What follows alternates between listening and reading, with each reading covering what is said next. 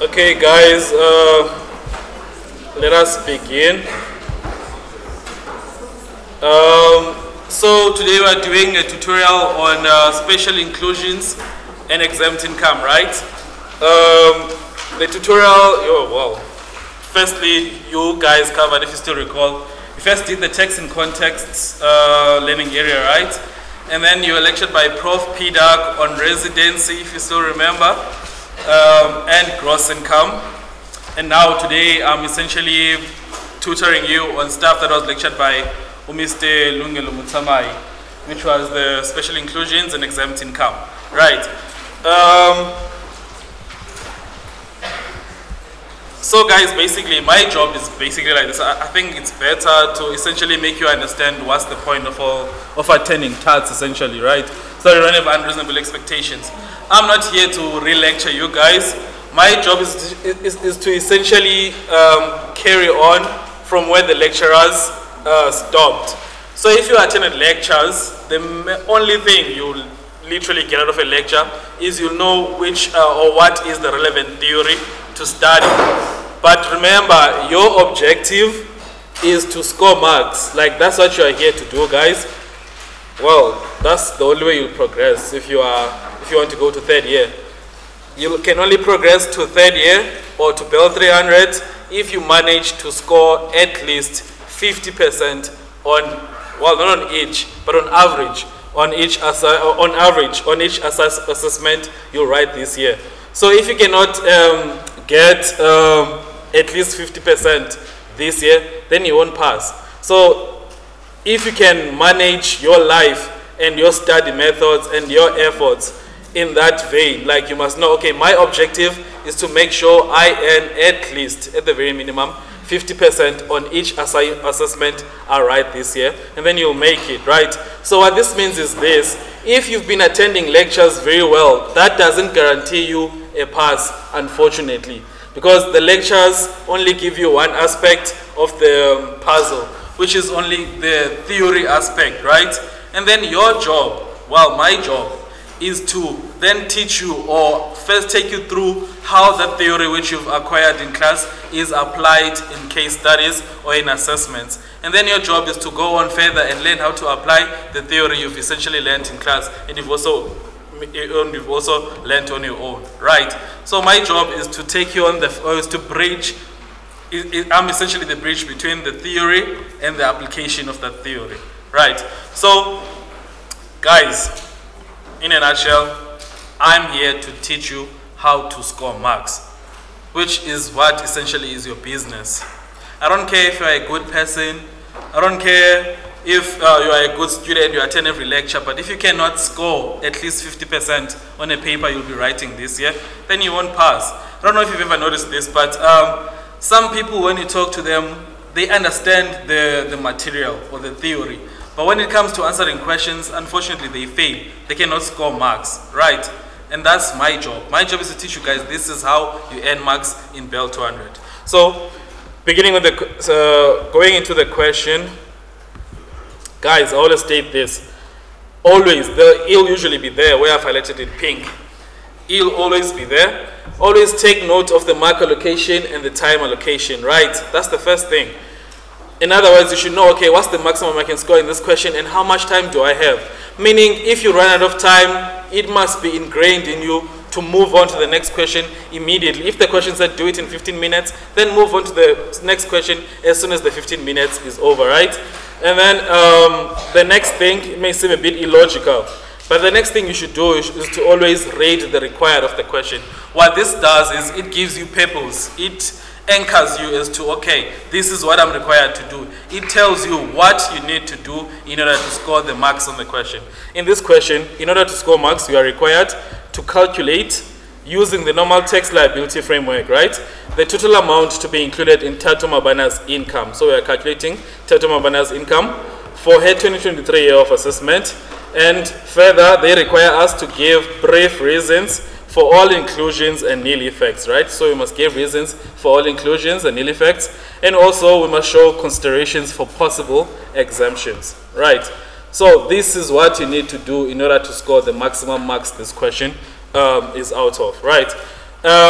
whilst I'm here, I want to highlight something. You notice that it says, first of all, it says using the normal tax liability framework. Guys, this is last year's textbook, but nothing, it hasn't really changed that much.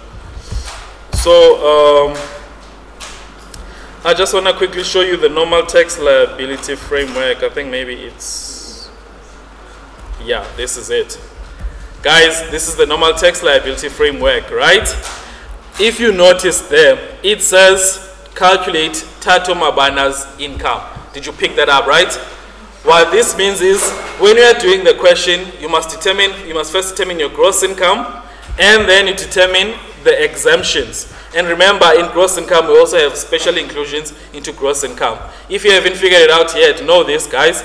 In order for an amount or for a line item or for a transaction to be gross income, it must first meet the special inclusions, right? Meaning if it meets the special inclusions, any of the special inclusions, paragraphs or provisions, you don't have to go through the definition.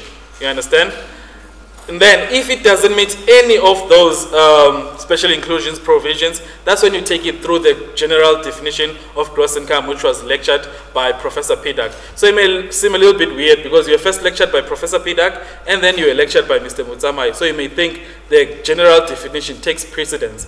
But what takes precedence first is the special provisions, and then if a transaction doesn't meet any of those special provisions or special inclusions, then you apply the general definition of gross income. And then if it doesn't meet those, then you know it's not gross income. And then after that, after you've determined your gross income, you less the exempt income, or you deduct the exempt income, and that will give you your income. What this means, guys, in terms of this question, notice it says calculate Tato Mabana's income. If maybe in this question, to throw you off, we also gave you some deductions and we also gave you some taxable capital gains. What this means is this: if you didn't stop here and you continued and you factored in those deductions and those taxable income, taxable capital gains, you are wasting time, because we'll only mark you from gross income up until income. You understand? So if the question says another time or some other time, the question might say calculate the taxable income, right? And then that means you can calculate up until this line item right here. Underlay, guys. Sure. You may calculate up until the total taxable income, right? And if you continue thereafter and you apply the normal tax tables, you are wasting time, because the required only says calculate so and so's taxable income, right? Okay. Okay, now you know the framework, and you also know, like, okay, how it relates to when they say calculate income, or they say calculate taxable income, or they say calculate the normal tax payable or receivable by the taxpayer. Okay, now let's go into the question. Okay, I will read a line item and then we'll deal with its tax implications, so that I don't first read it and then we have to reread it again, right? To save time, essentially. So we know, since we've read the required, that we are dealing with a taxpayer called Tato Mabana, who is a 65-year-old South African resident. And you should know by now, that thing, okay, maybe I should do it like this actually. So she's 65 years old. You should know by now, in things like interest exemptions, they are applied based on age, right? Things like taxpayer's rebate, I think we have not really dealt with it in detail, but they are based on a taxpayer's age. So you should know, whenever you say a taxpayer's age, that's very important information, because it has a lot of tax implications. But another thing is that, as you were taught by Professor Pidak, it's very important to know whether or not a taxpayer is a resident or non-resident, because if they are a resident, then they are taxed on their worldwide income. However, if they are non-resident, then they will only be taxed on income from a source within South Africa. If I'm speaking too fast, guys, please just raise a hand, or if you don't understand something, please just raise a hand. Don't be shy. Okay, so we are told that Tato Mabana, a 65-year-old South African resident, is employed at Tulani Traders, in brackets Tulani. She has a daughter, Miriam, who's 30 years old. So another information there. She has a daughter, Miriam, who is 30 years old. Maybe you might want to use a different highlighter for that, because it's a different taxpayer, right? And we are told that Miriam was in a serious car accident and is now considered disabled. So you might highlight that as well, that Miriam is disabled. Right. And then we are told that Tato started working at Tulani on 1 December 2021. Her salary per month then was 24,000 rands. Guys, if you are really prepared for a test, when you say information like this, in your mind, you might start to anticipate certain things. What do you think you might anticipate based on this information? That Tato started working at Tulani, okay, started working on 1 December 2021, and then they give us his salary per month, which was 24,000 rands. What do you think you might start anticipating based on that? Don't be, yes, sir. Anticipating bursaries. Bursaries, right? And specifically, you might even have to determine the remuneration proxy, right? Yeah, that's very correct. And then we are told that during a 2023 year of assessment, Tato received the following amounts from Tulani. And you already know, as per the required, this is relevant information because you are required to determine Tato Mamabana's income for the 2023 year of assessment and not any other year of assessment. So Tato got a salary of 25,000 rands. Is that gross income? Yeah, guys, I'm asking. Is it gross income? Okay, and then give a reason. Why do you think it's gross income?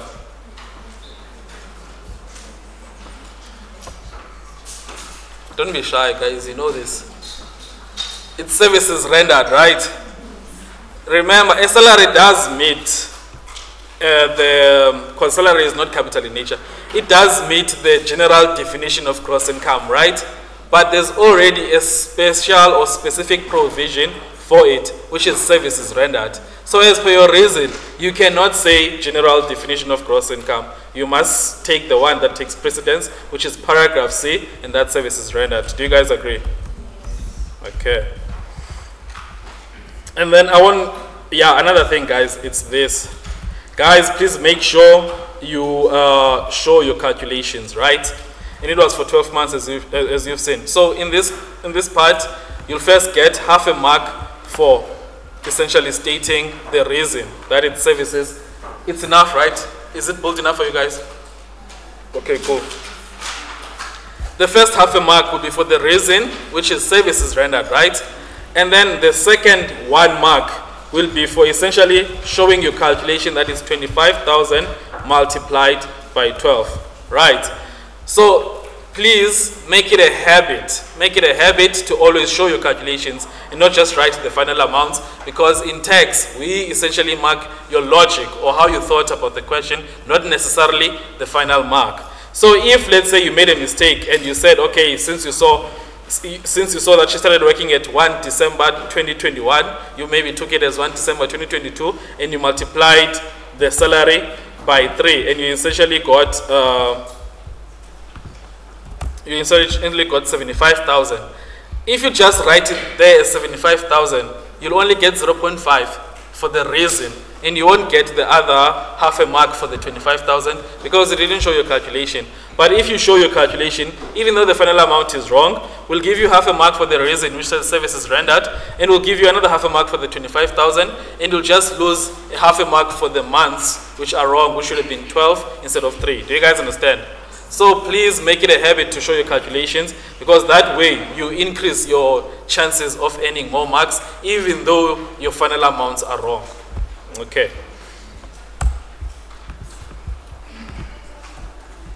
Is the salary exempt? It's not, right? Okay, we move on. She received a payment of 15,000 rands, right? So payment of 15,000 rands. For excellence in client relations, Tato did not expect to receive any such payment. So essentially, it's a bonus. So we include the bonus services rendered still, right? Because if she was not rendering a service, or if she was not employed at Tulani, then she would never have received that amount. And it's not exempt, you guys agree, right? And then we move on. Like he said, we are anticipating bursaries. Then a bursary of 50,000 rands for Miriam to study. So it's for Miriam. Again, whenever you see Miriam, you remind yourself it's a different taxpayer. For Miriam to study a diploma at a recognized institution. Right, so it's at a recognized institution. Maybe we might put that in blue. At NQF level 4. Is this gross income? Yeah? Why? Okay, in terms of what? Give the reason. What's the reason? I agree it is gross income. It's services rendered, right? Again, because she is employed at Tulani. If she was not an employee, if Tato, oh yeah, interesting question. Do we include the 50,000 rands in Tato Mabana's income or gross income? Or do we include it in Miriam's gross income? What do you guys think? Remember, the person receiving the benefit to study is Miriam, who is a daughter of Tato, and our job is to determine Tato Mabana's gross income. So, should Miriam include this in her gross income, or should Tato include this in her gross income? It goes back to that services rendered thing, right? Would Miriam get the bursary if Tato was not employed at Tulani? No. So the reason Miriam got the bursary is because Tato is rendering services at Tulani Traders, something like that, right? So it's included in Tato Mabana's gross income as per services rendered. I don't know if you've ever filled bursary applications. You'll see there they usually ask you, do you have a relative working at the company? Have you ever guys noticed that? And then you have to disclose no or yes. It's for tax purposes, because then if you have someone working there, then it complicates things, right? Okay. And it's, how much do we include? 50,000, right?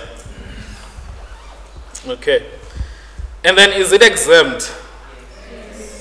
Why? Hey, where was I?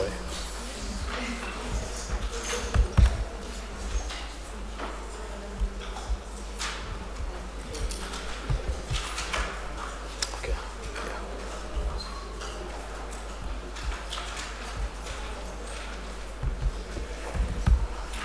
Oh.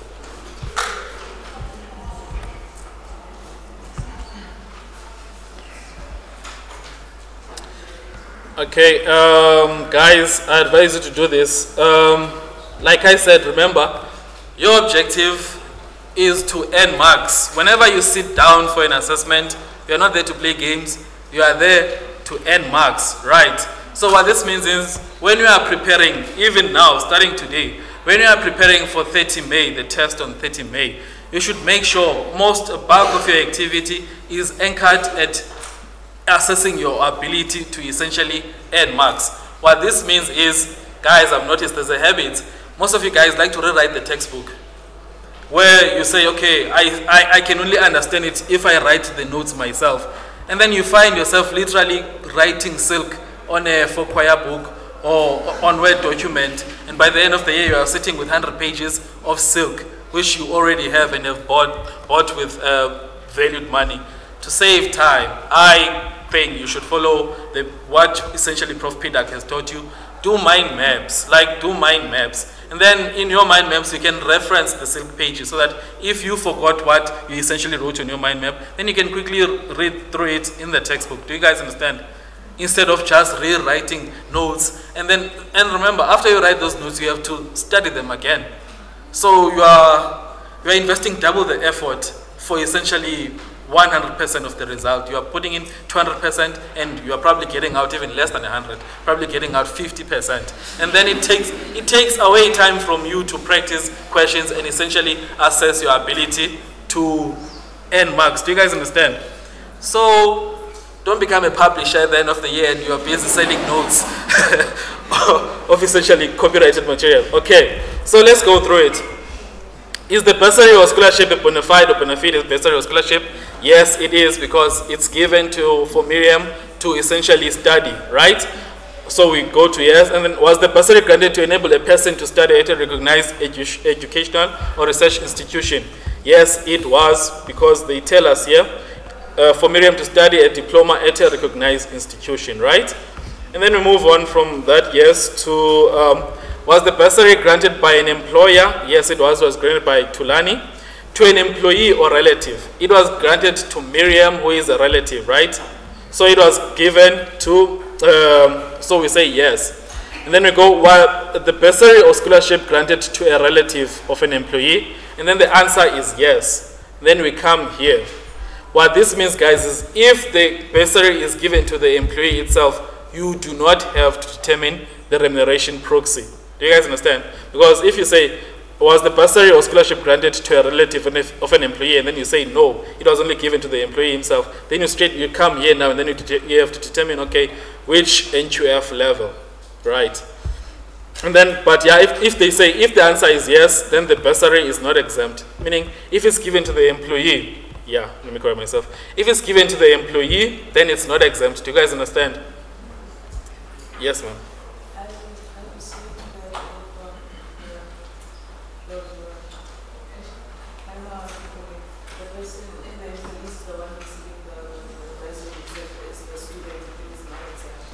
Yes, so if the bursary was given to Tato herself, then it would not be exempt, because you say, was the bursary granted to an employee or a relative? Then you say, yes, it was granted to an employee or relative, and then it gets more specific, and then you have to answer, was the bursary or scholarship granted to a relative of an employee? And then your answer would be no. And then you'd come to a relative, and then your answer would be no, and then you'd come here, and then you'd say, the bursary or scholarship is not exempt. Am I understanding this correct? Why am I so? Yeah, that's the flow. Yeah, that's the flow. And then you have to, and then you come here. If you say, was the bursary or scholarship granted to a relative of an employee? If your answer then now is yes, it was granted to a relative of an employee. Yes, ma'am. Yeah?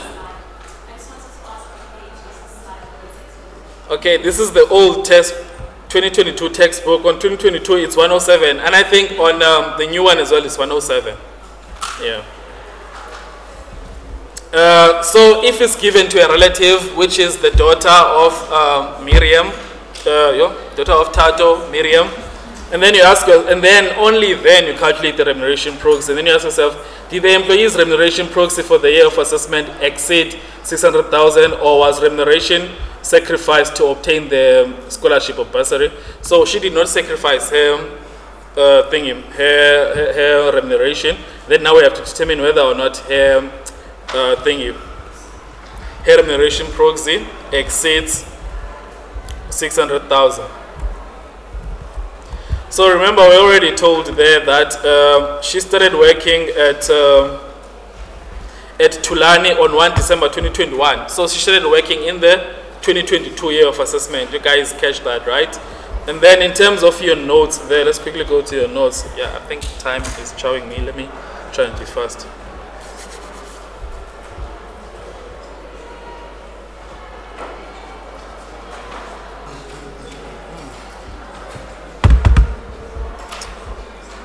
In terms of your slides, let's go to your slides.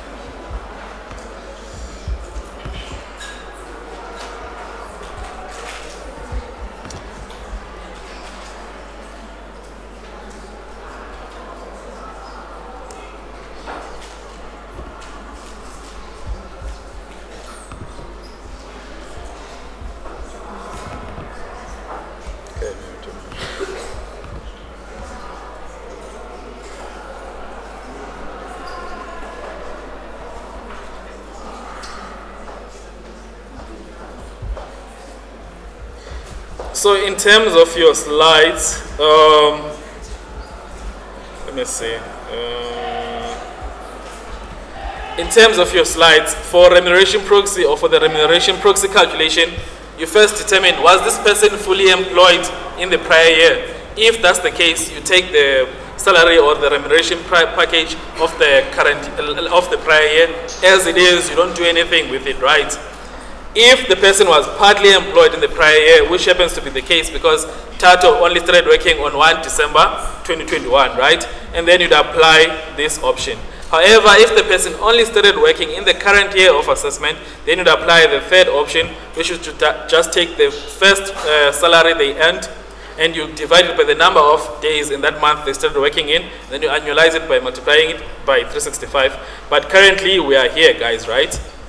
who has just only started working in the 2022 year of assessment. So this is how you calculate your remuneration proxy. You'd first say 24,000 because we are told she earned 24,000 rands per month, and you multiply it by the number of months she worked in the prior year, which is 3 months, right? And then you divide that by the total number of days she worked in the prior year.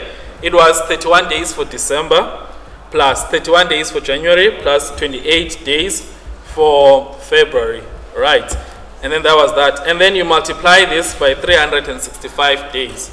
And then you get a remuneration proxy of 292,000. Do you guys understand? Okay. And then is this up? Yes, ma'am. Can I? Okay. Is 292,000 guys above or more than 600,000? Yeah, but some of you guys in test, you. I've seen this happen in test one. People are saying 618 is more than 915. I'm like, wow, guys, the pressure must have been too much. So yeah, it's not. So therefore, are you cool or are you still copying the calculation? But it's literally this slide. Rather, don't copy the calculation. Just learn from the slides itself. You take the total prior year amount, which is the salary per month multiplied by whichever number of months she worked in the prior year. And then you determine the total number of days she worked in the prior year. You get the salary per day, right? And then you annualize that by multiplying it by 365 days. That's what it is, to get an approximation of what she could have earned or would have earned if she worked the full, for the full prior year of assessment, right? And then let's come here. Okay, so her salary thingy, her remuneration proxy is not in excess, so it's not above 600,000. If it was 700,000, for example, then the bursary would not be exempt. You guys understand? Same as here. If the bursary is not given to a relative, then it is not exempt. I don't want to see what it says above here. Then you would apply this. You see, oh, okay. Stand to be corrected, guys. I didn't see this part. Then it says the bursary granted to an employee, right? And then you say, did the employee agree to reimburse the employer if he failed to complete his studies for reasons other than death, ill health, or injury? If that's the case, and then the bursary or scholarship is exempt in terms of that. But yeah, just take time to learn this section. Yo, low shedding, ne? Yo, okay. But yeah, we're done with that. Okay, so we agree that I moved too fast.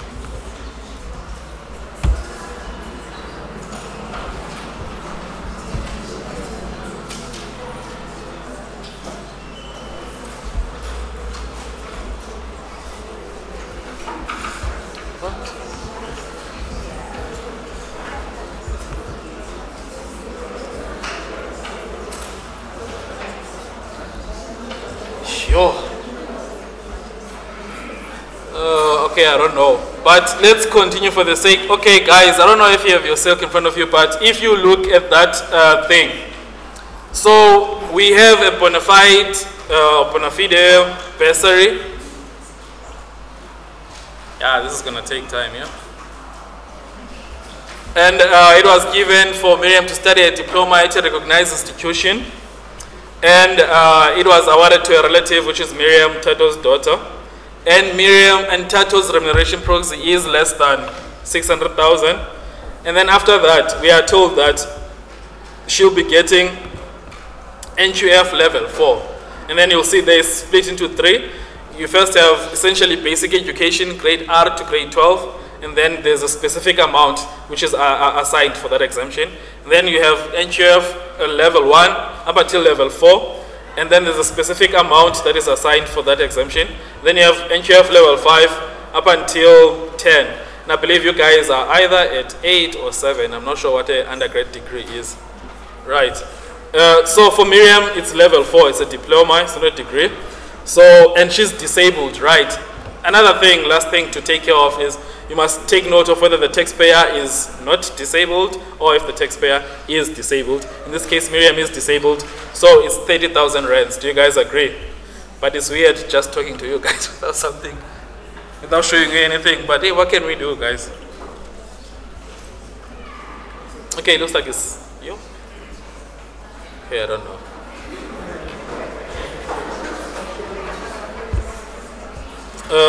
Okay. And then we are told, moving on, we are told that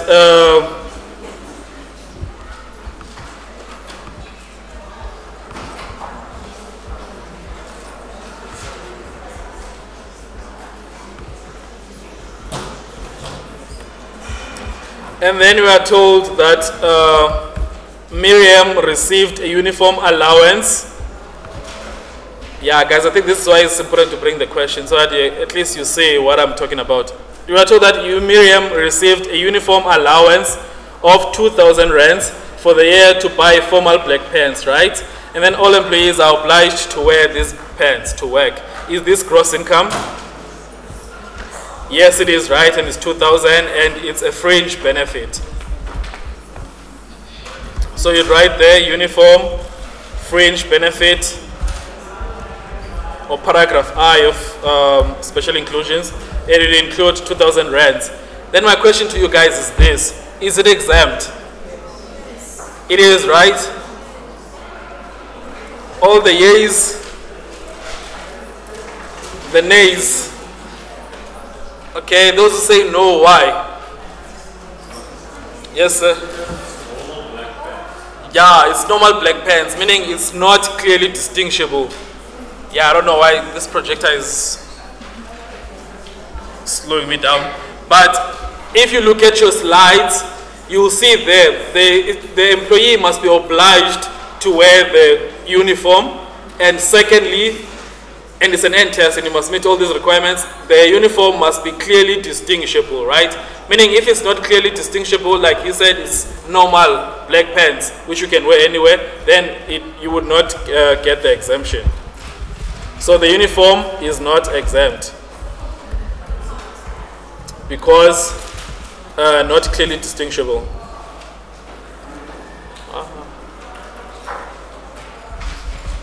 Yeah, guys, these projectors, I don't know why they take time to, I don't know, to start again after like power interruptions.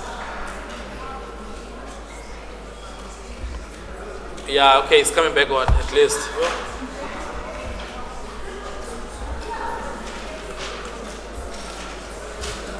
Okay, so for the uniform exemption, it's not exempt.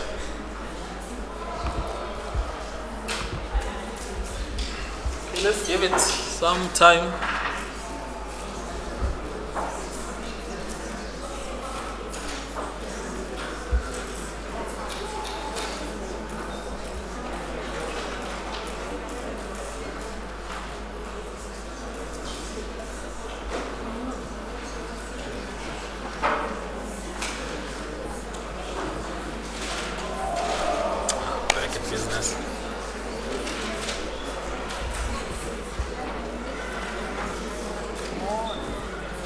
Okay, cool. Yeah, hey guys, we're back. Okay, so just to go over again, let me start here. It's NQF level 4, right? If you remember on the bursary, NQF level 1 to 4. But the main thing to take note of here is this, guys. There are different amounts for people who are not disabled and different amounts for those who are disabled. And then, yeah, as long as you know the NQF for the person, then if they are disabled, you will take the 30,000. Like they said, they told us here that Miriam is considered disabled, right? Okay. And then for the uniform, it's formal black pants. And as per your slides, let me show you slides. As per your slides, you will see.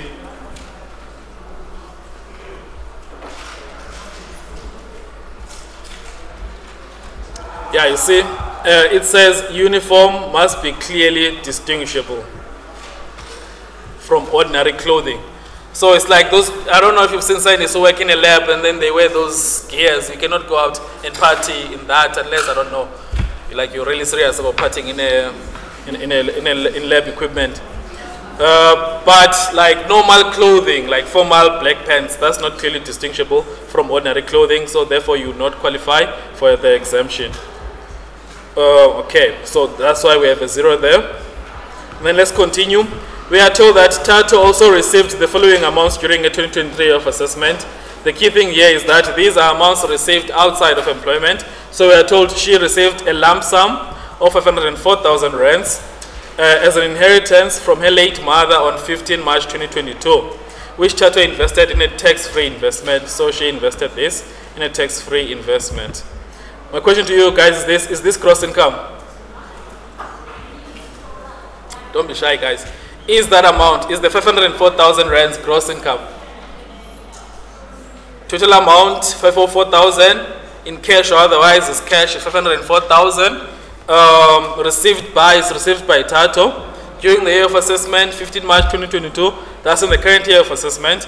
And then it says excluding receipts of a capital nature. My question to you is this now: is this capital in nature or is it not? Hey, you guys. Okay. Please, guys, befriend this document right here. Whenever you are practicing your gross income questions, especially discussion questions. When you're doing your gross income discussion questions, I want to find where it is now. When you are doing a gross income discussion question, please always have this in front of you so that you can essentially pick these things up, like know how to apply your court cases. So we've met all these other requirements, right? Our question is this: is the 504,000 rands capital in nature? I'll ask you guys this in terms of continuity of activities. Do we expect her mother to resurrect and die again? We don't, right? You only die once, YOLO. Right. So in terms of continuity of activities, when you're applying your subjective test or objective test, it's a once-off event, right? It's an inheritance. So what does that indicate? It's capital in nature, right? It goes back to that whole thing about where you have someone who is a professional gambler. This person lives in the casino, right? And they have probabilities or a system that they are using to earn a living from their gambling operations, to a group of students celebrating maybe graduation or someone celebrating their birthday, and they go to the casino and they get lucky and they hit jackpot. So in terms of the guy who just went once and hit jackpot, it's capital in nature, right? But in terms of the guy who frequently does this, it's gross income. You guys understand? It's that whole thing. It's an inheritance, it's a once-off thing. We die once, guys, and maybe we resurrect, who knows? So the lump sum is capital in nature and it's not gross income. Do you guys agree? Lump sum, capital, and then we'll include it at 0, right? And then, yeah, let's quickly move. And then local dividends of 4,000 rands, and these dividends are paid as an annuity. Are the dividends gross income? They are, right? I'm not sure, but I think it's the general definition.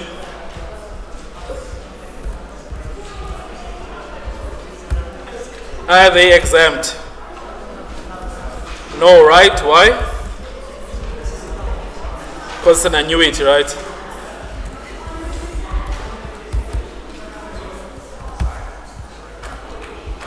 And then we quickly move on. Oh, guys, please. Guys, please note this. You always include an amount in gross income first before you exempt it. You don't just exempt it, because now you are creating a negative effect on income. You are decreasing the income, and you don't just show 0 by essentially not showing the inclusion and the deduction. You must show the inclusion first and show the deduction. Otherwise, you are limiting your ability to earn marks, even though I can tell you understand. Okay. And then we have interest of 35,000 rands, and it's from a tax-free investment, right? And then we have another interest of 35,000 rands, but this one is from her bank. Right. Is it gross income? Is the interest gross income? Yes, right? In terms of the general definition of gross income. It's 70,000, 35,000 plus 35,000, right? And you'll show that calculation. And then is the interest exempt? Hey guys, it is exempt, right? How much is exempt?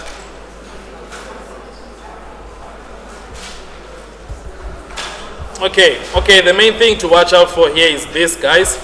You have interest from a tax-free investment account and you have interest from a local bank account. And in terms of exemptions, there are different provisions, right? You must exempt each as per each provision. For TFSAs or tax-free savings accounts, the full return on the capital invested therein is exempt. You guys agree?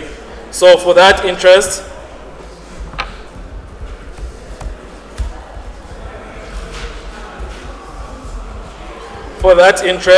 from a TFSA or Section 12 Cap T, you deduct the full 35,000 rands.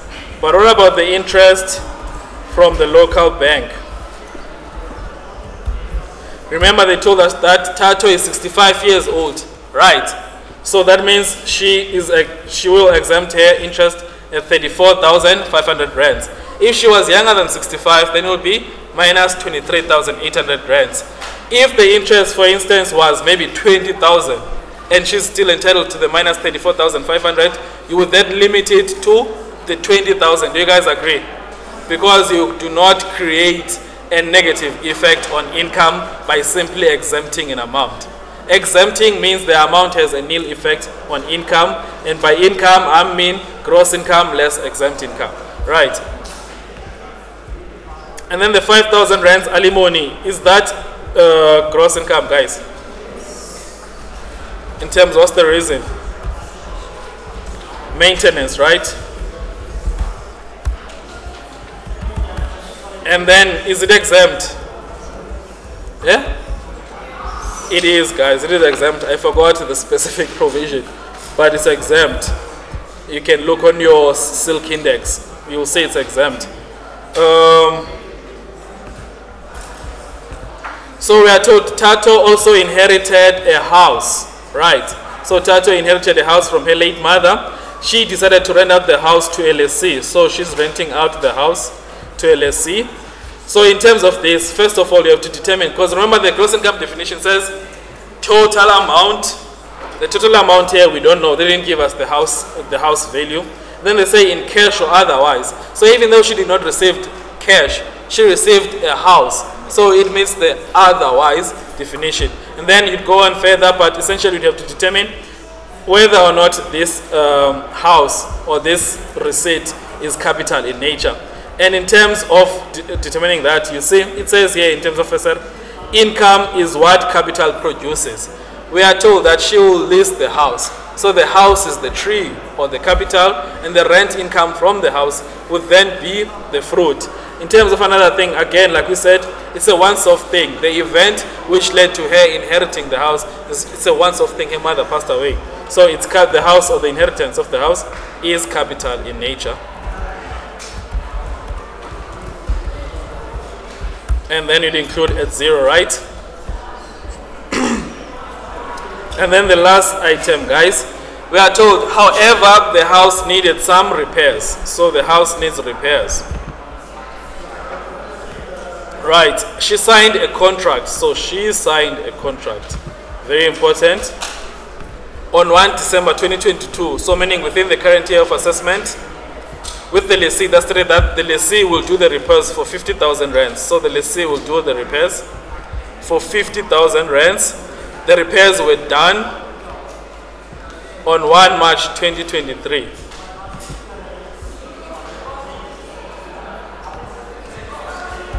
My question to you guys, is this a receipt in Tato's hands?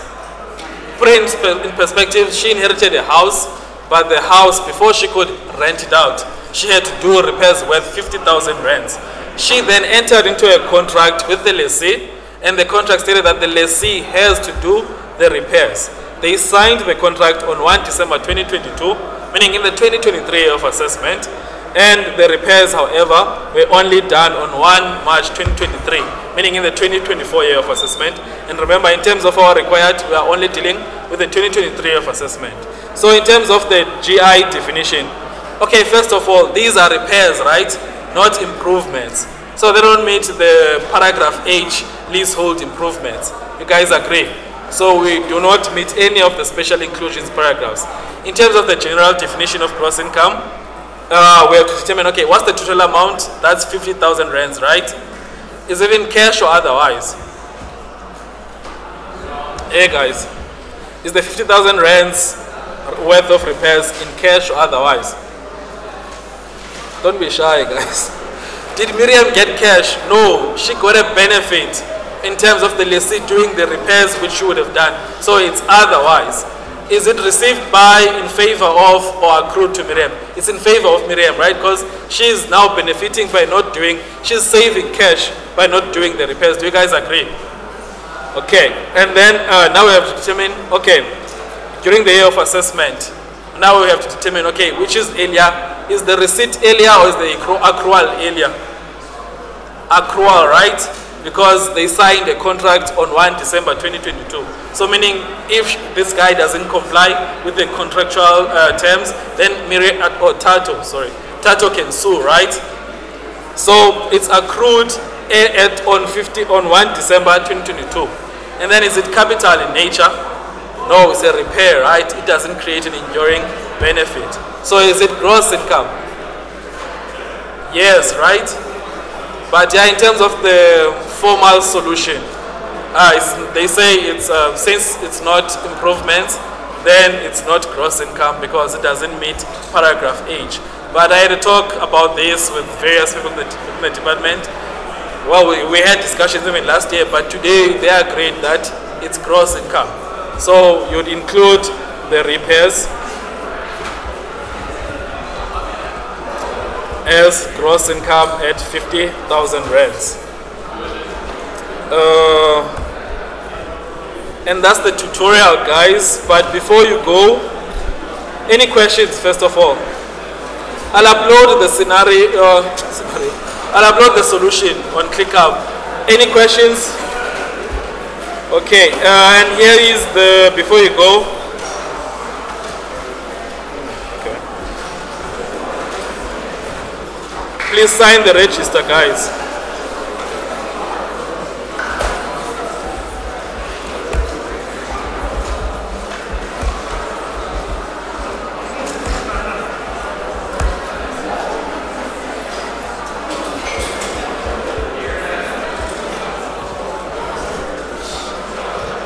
Please sign the register, guys. Is it too big or too small? Small. And then if you don't have a device, you can come to me, I'll take down your name.